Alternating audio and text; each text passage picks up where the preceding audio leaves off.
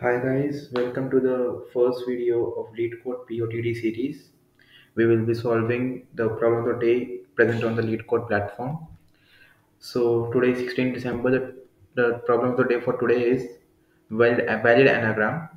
So it says given two strings S and T, return true if T is an anagram of S and false otherwise.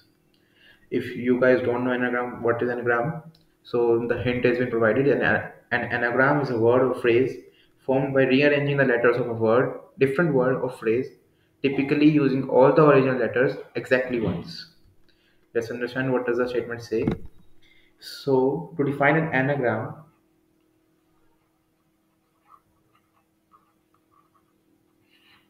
I would say that suppose the strings are S and T. S is hello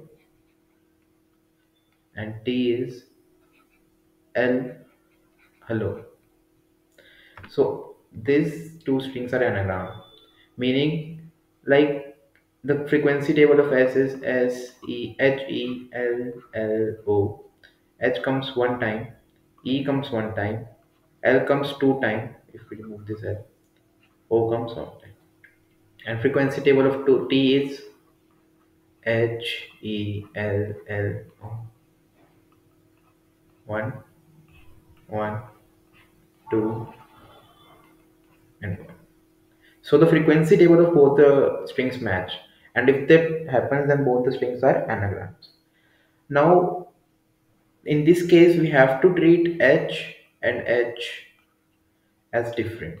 But while solving the problems in the future, the problem statement clearly defines if we have to treat them as different or we do not have to treat them as different. So please be careful while solving the problems in the future when you are giving the online assessments or any of the coding tests. Okay, so let's move to the problem's solution. So it is a fairly simple problem. As you can see, the lead code also identifies it as easy problem. So to solve it, the first approach, let me mention approach one. First comes to my mind is simply uh, make a frequency table of S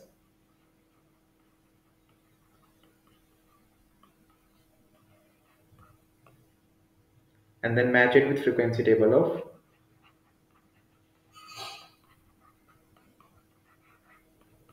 T. How can this be achieved? Like we make an array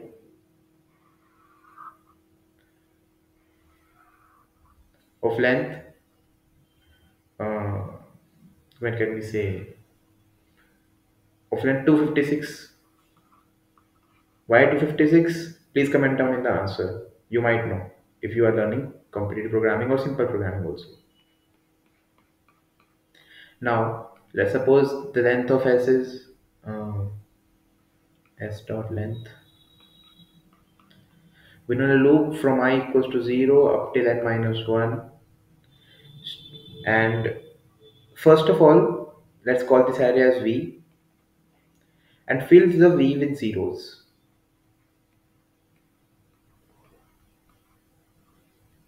Okay. For the loop, inside the loop, you do not have to do anything. Just V of S of I,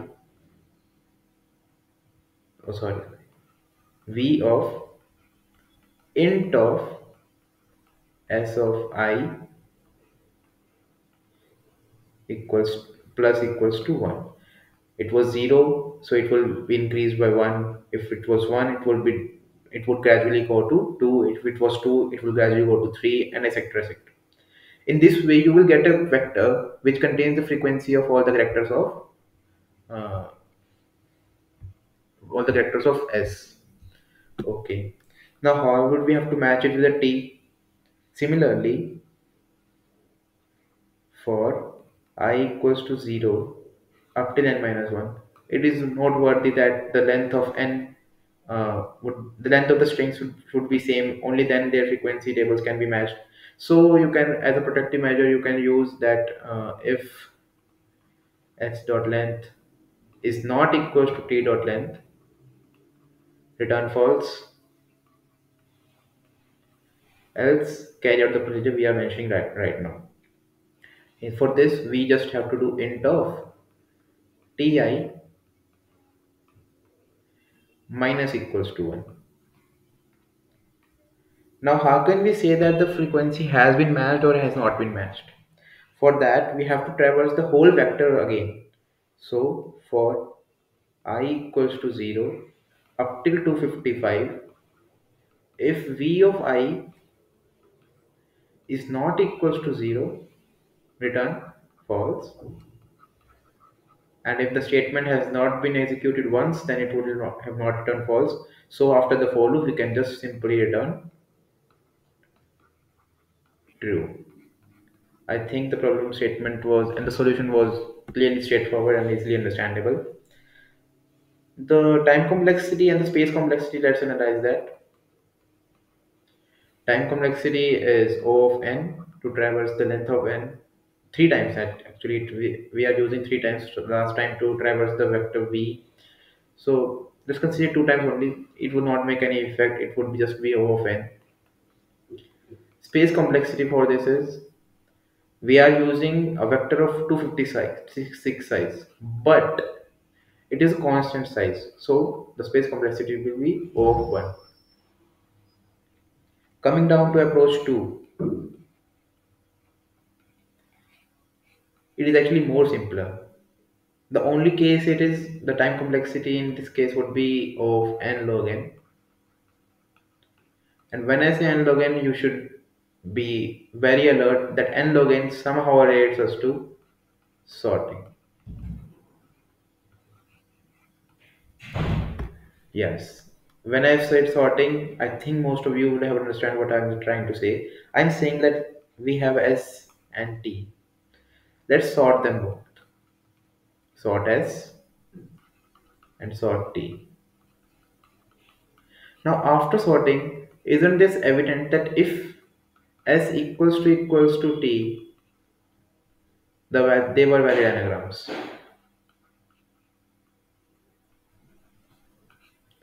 Else they were not, so return false. In this case, return true. I guess it was fairly simple. I will code it. I will code both the approaches for you. Let's follow to the problem section. Yeah. Let me approach the second problem first, or second approach first, because that was fairly simple. It's just a three-line code. For that, I will just use sort s dot begin, comma s dot end.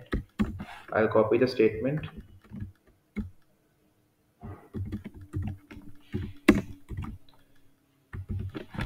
t dot begin, t dot end, and I will just return s equals to t. If they are equal, it will return true. If they are not equal, it will return false. Let's run it.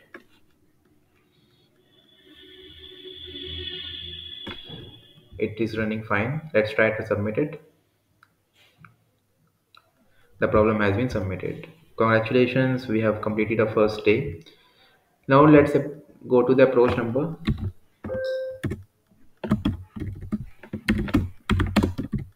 Approach 2. For that, I have to create a vector of type int, name it as v. Size, I'm keeping it as 256, initializing all the cells as 0. Now for int I equals to 0, I less than s dot length I plus plus, traversing the string, v of int of si plus plus. Now instead of running a loop again, I'm just doing v of int of ti minus minus. And here I can just, for a safety measure, if s dot length is not equals to t dot length, return false. Now I'm traversing the vector to check if there is no negative or positive present. For int I, for auto it, I can use a iterator, which it would be more correct for me. For auto it in v, if it is not equals to 0, return false, else return true. Hope that works. Let's try and run it. It is running fine. Let's try and submit it. Congratulations, it has been submitted. Thank you for watching the video. Please don't forget to like and subscribe. See you again next.